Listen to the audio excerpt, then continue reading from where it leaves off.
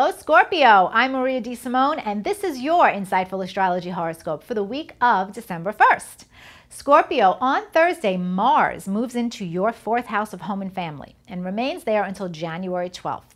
This transit can be a little tricky sometimes. On the one hand, Mars will motivate you to make some changes around the house, and it's a great time for a do-it-yourself home renovation or to hire contractors to do some kind of work around the house. But the flip side of this is that Mars also rules war and anger, and if there's any family conflict happening, Mars going through your fourth house is a time where it's going to be aggravated. Handle with care.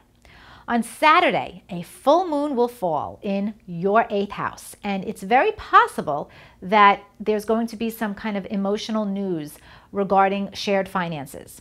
Maybe you're going to find out that a bonus you thought you were going to receive is not as big as you thought, or your spouse's income is changing, or your benefits, insurance benefits, healthcare benefits, is changing somehow.